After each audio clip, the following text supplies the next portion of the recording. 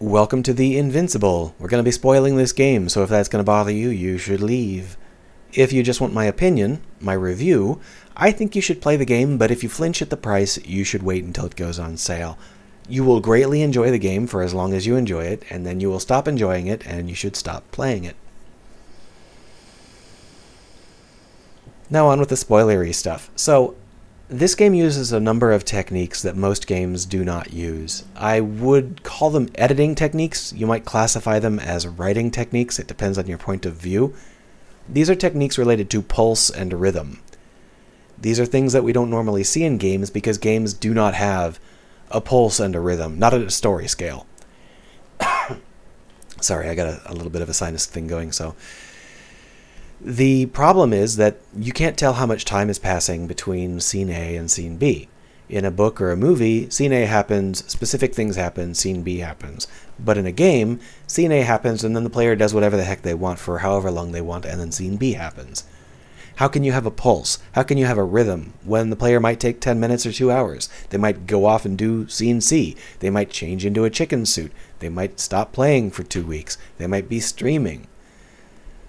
It's really, really difficult to do anything related to a rhythm when you can't control the rhythm. But this game uses some of those techniques, and they do work out just fine.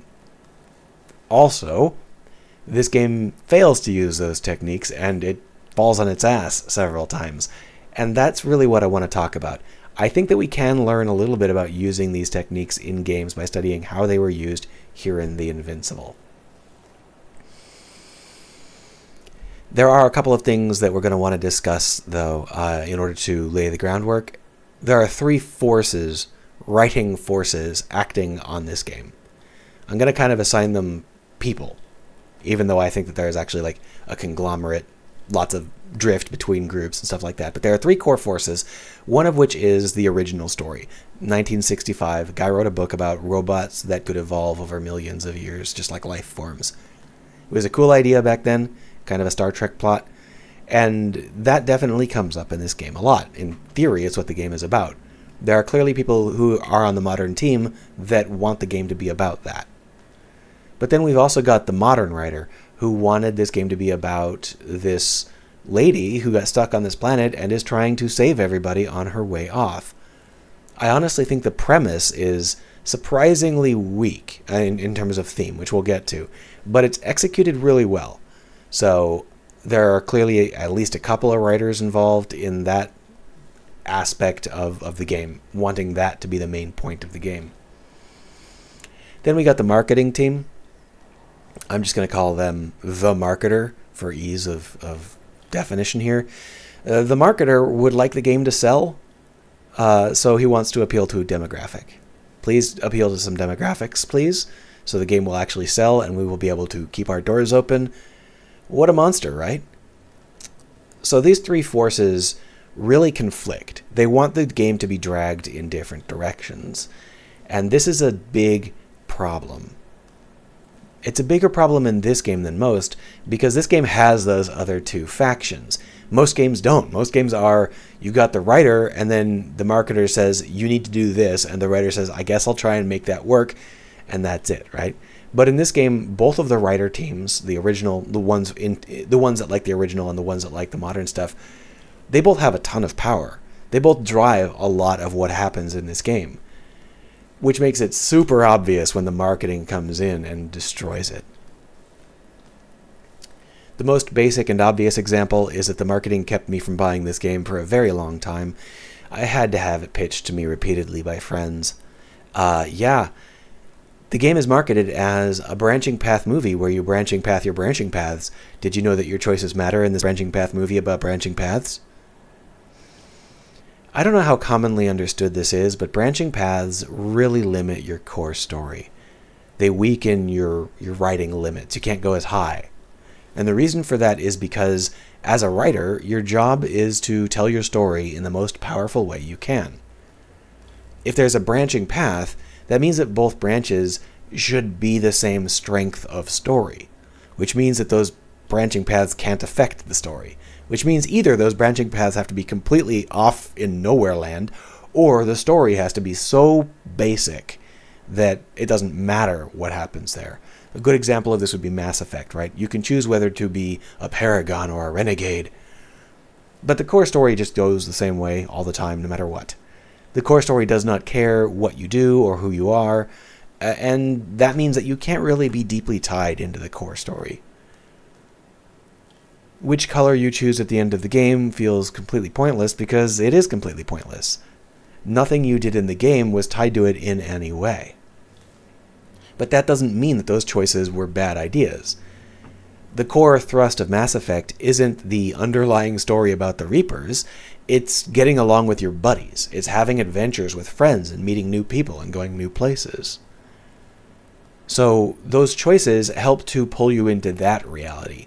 Getting to choose how brusque you want to be, who you want to be friends with, all of that stuff, that really helps you to invest yourself into the ongoing day-to-day adventure of this motley crew, even though it completely destroys the power of the underlying story. The underlying story can no longer tell a story about a captain that is a paragon or is a renegade, because you could be either one.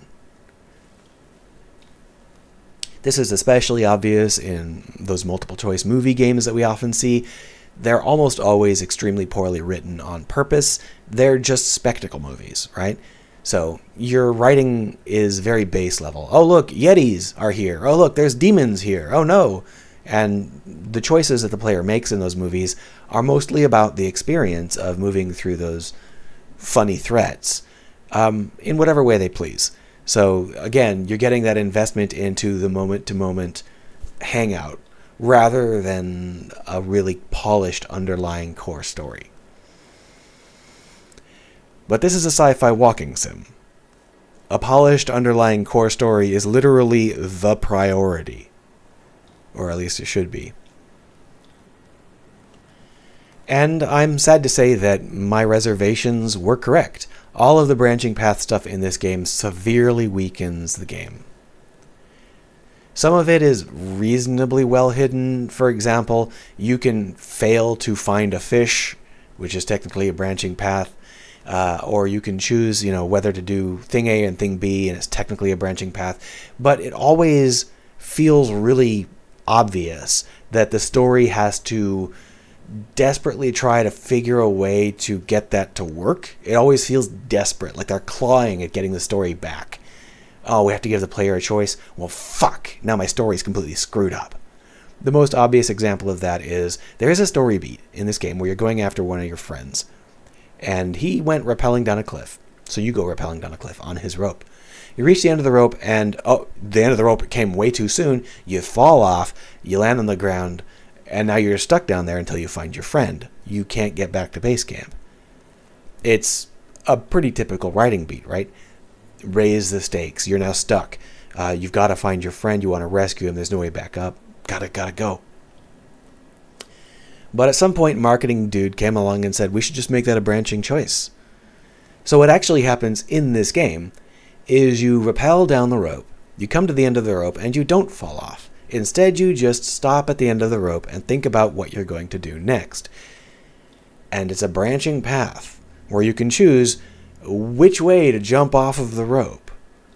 And you're like, oh, well, I can't think of any other way off of this rope. I've got to jump. There's just no other possible options on this rope. Just climb the freaking rope. You've been climbing cliffs all day. You've been carrying corpses up cliffs all day. You can climb a rope. And it's never even brought up. And in my mind, the reason that it's never brought up is because it was originally written as the rope ended and you didn't stop. You just fell straight off. That was in the original draft. That's what I'm saying.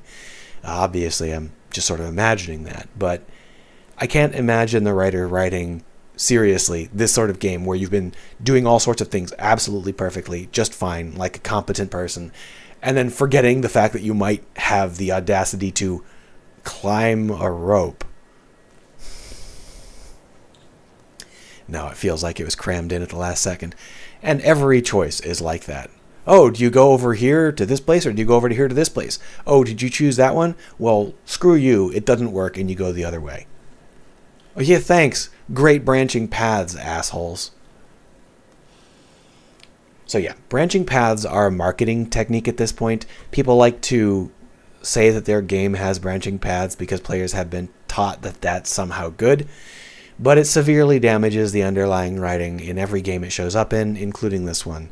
Some games can work that out, like Mass Effect, just by changing the focus, but this game really can't, and it severely damages this game. We also see a lot of that marketing prose coming into play when we see writing that doesn't fit into the flow of the game. Because that current day writer, the one that actually came up with this story, is incredibly deft. Just shockingly good at their job. I really love this person. Their writing is top notch. This sort of thing comes up a lot where they will start to use this pulse technique, this rhythmic technique that you normally see in movies and comics, but not in games. As an example, when you start this game, you have severe brain fog for some reason, and you are trying to get across the desert to get to your camp, and you can't contact anybody. You're all alone. So in order to focus, you hum to yourself, and occasionally you say a couple words of the song, right? And it's just a song from your childhood, a lullaby that your parents used to sing, presumably. And it's never brought up. It's never made the thing. They don't go into detail about what the song is, or, oh, you were a singer once and then you decided that... No. It's just a little pacing tool to sell the fact that you are alone and you are trying to get through, and you are focusing by calling up that rhythm from your childhood.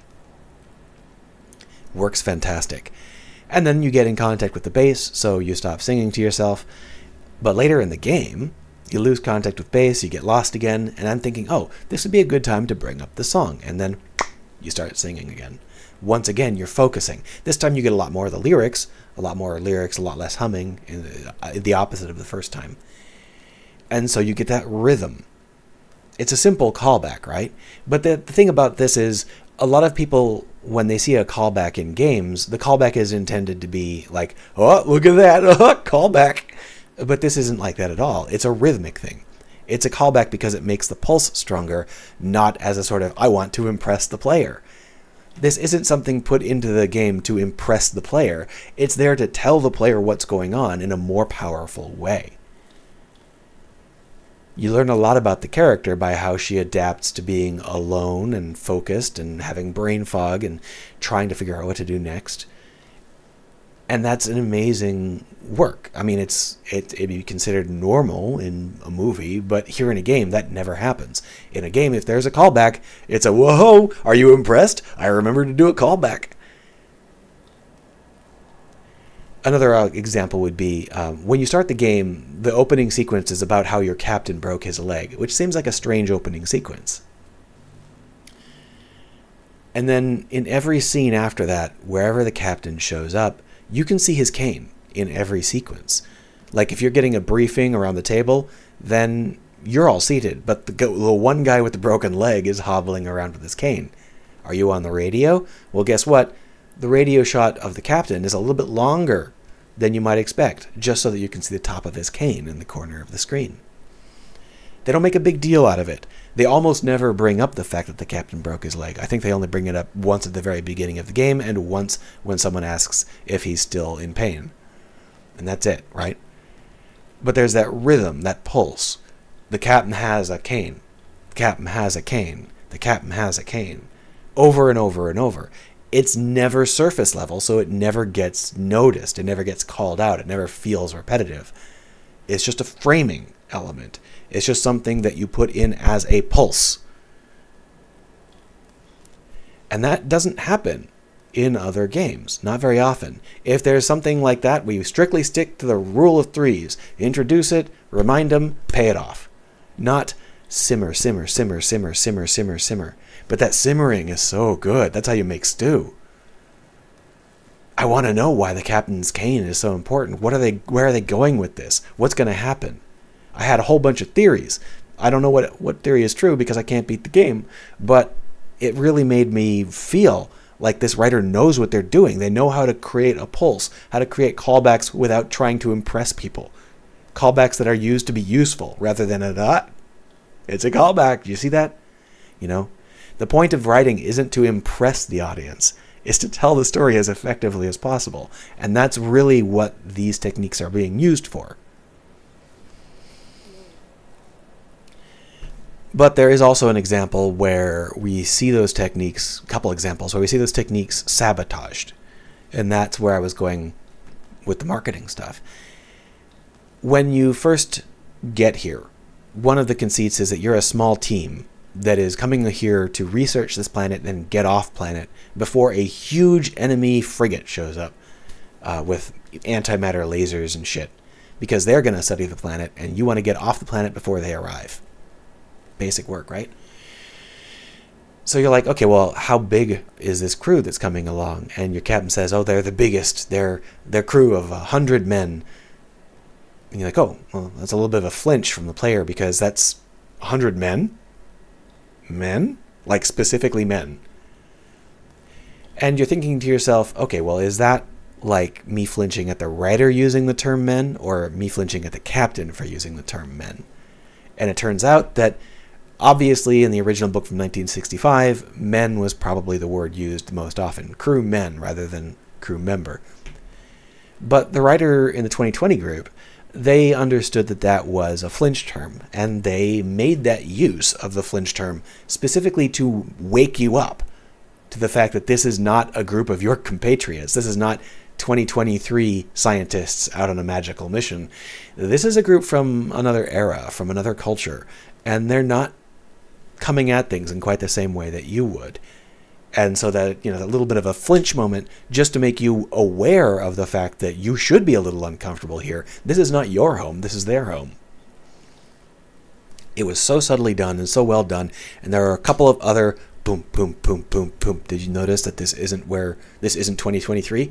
Just little tidbits, little tidbits, little tidbits, little tidbits. A pulse reminding you that this is not where you are you. This is where you are someone else. The people you're inhabiting are not you, and they're not the people from your world.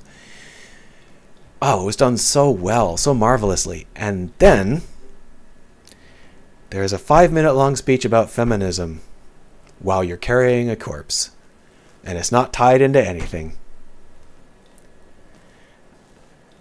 Now, the problem with this is I consider myself a feminist. I'm not offended by this feminist speech at all, but it doesn't fit. It was clearly put in because some marketing guy was like, oh, you got this little bit of a feminist thing going on here. I like that. Let's appeal to the demographic. You should just go in all the way. And the writer was like, all the way? Yeah, just put in a speech about feminism. I guess. It doesn't fit into the game in the slightest. It actively sabotages the most important death in the game. The only other woman on the crew dies, and you're carrying her corpse up a cliff. She was your biggest friend, your only confidant on the ship, and the only thing you can do is get in a conversation about how nice it would have been if she could have led a whole bunch of women into their rightful roles as, you know, actually being able to be captains and shit. And it's like, yeah, that would have been nice. How does this relate to you emotionally? Because it could have been written to relate to you emotionally. You could have written it such that it was clear that your character carrying her corpse up the cliff was struggling to come to terms with her death and was trying to compartmentalize or to adjust to try and maybe push through and get on with the mission even though she's gutted. None of that. It's literally just a speech about feminism. And then you bung her into a giant rocket and send her back up to the ship. It's such a disappointment because that time could have been used to actually make us feel like we feel something. It could have let us connect to our character and the connection between her and the only other woman on the ship in this racist and sexist society. But nope. Marketing gotcha. Let me give you an example of how it feels when it goes more right. So we just got off of a moment where we helped 3 dudes. Over on the cliffs back there were 3 dudes, and we helped them. They have severe brain damage. 2 of them are damaged to the point where they're essentially animals, and one of them is badly damaged so that he constantly forgets every day he just wakes up without any memory of what happened the previous days. So we got help for them. We got help from them, and we tried to set them up a little better. And now we drove over here. We're looking for their friends because they're not from our ship. They're from a different ship. And we're like, okay, well, we need to turn to this other ship, even though they're technically enemies. And look, there's their spacesuits. I'm reading their spacesuits. We get into the front of this vehicle. We don't see anybody. We hit the playback button on the radio, and it just starts playing back all the messages it's received. And it's just the guy we helped asking for help over and over and over. And for him, every single day is the same day. It's always March 26th, and it's always just been a couple of hours since people left. They need to come back. Guys, you didn't go very far. Just come back and get us. Someone come help us. Over and over and over and over and over. This is unfortunately very badly sabotaged by the fact that we learned about his memory loss before we came out here, but it's okay. It's still a very effective bit. And finally, we managed to wrench the door open in the rear, which magically seals the front doors, so we have to walk out through the back, and it is, of course, a corpse boat. This is a funeral dirge. Everybody is dead. This is where they put the bodies. And it's a fairly effective sequence where you're walking through this field of corpses. And then you come out here. And at this point, you've used your sledgehammer for a while. As a writer, as an editor, you've created a scene that is a sledgehammer. Your goal is to bind that back into the player, into the characters, into the experience, so that you can change modes but still retain as much of that power as possible. Sorry, I got a little sinus thing going on. So, how do they do that? Well, it's quite simple. When you come out here, the radio is still playing his pleas for help. And your commander is on the radio with you, and he's like, I can't talk anymore while this guy is begging for help in the background. Can you go shut that off? And you're like, I absolutely cannot shut that off, sir, because that would require going back into that funeral boat. And he's like, oh, okay, well, let's change channels then. And so you change channels with him. Small, right? Small, but precise. Bang, bang, bang, bang, bang. It was so well done. It just fold it right back in. Whew. That's the level of precision this writer is capable of.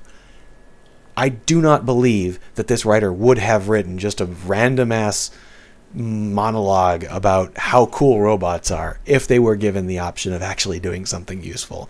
Because this game is full of random chatter about stuff that actively does not work within the framework of what this story is about. Whether it's talking about feminism or talking about robots or talking about AI or just the fact that every 20 seconds there is a poke. You're out here in the middle of nowhere in the desert, and every couple of seconds your commander goes, how are you? You doing okay? Hey, you should move on. Let's go. Hey, hey, hey, hey, hey, listen. Hey, listen, listen. Hey, hey, listen, listen. Hey, listen. Over and over and over and over and over. And I have a hard time believing the writer would have let that happen either, because that is actively destroying the feel of the game. But we got this really sharp dichotomy, because the writer is capable of such shocking precision, winding things back into characterization, making sure the characters feel like who they are and feel competent and feel like they're moving through this plot at just the right speed. And then someone comes in and says, I gotta get a move on, time's running out. No, you don't. Why are you saying that? Because it's the standard. Marketing guy says that that's what you should do. You always need to have the barks in there. There are so many elements of this game that shine. And you could easily watch a Let's Play of this game and actually miss them, because they are so precise that if you're not at the helm, I'm not sure you'll see all of them. It's a little bit like Psychonauts 2. If you play Psychonauts 2, you'll have a fantastic time. If you watch someone play Psychonauts 2, You probably won't. And that's because of the difference between being at the controls and watching someone else be at the controls. And I think you'll have the same thing happen here. We can use these rhythmic techniques. We can use these patterns. The priority for me is to use them in ways that aren't there to go, get it, but are instead specifically to enhance the storytelling, just quietly. And if no player ever notices, that's fine, because they still get a more potent story out of it. But what really makes me notice this sort of setup is the fact that the second someone comes in and starts being off topic, it's gone. Your rhythm is completely ruined. It's like so many good things and then one line from marketing about appealing to a demographic and all of that rhythm is just thrown off. You need to have this really aggressive sticking to it, because what seems to happen, at least for me, is that the writing takes on its own pace. Separate from my experience as wandering around on this moon, the writing does its own plane, its own time. So if I spend 2 hours walking around on the moon, that doesn't affect my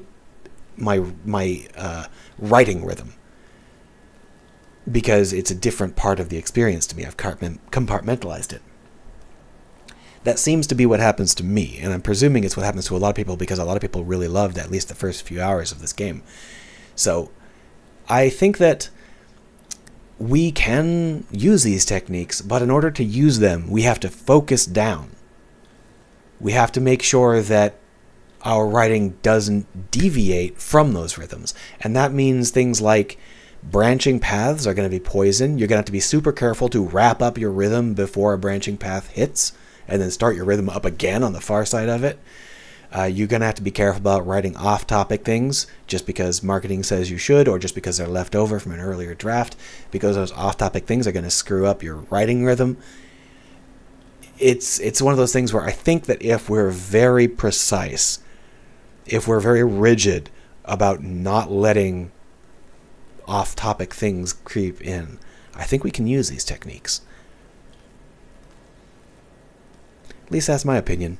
Let me know what you think down below, and see you around.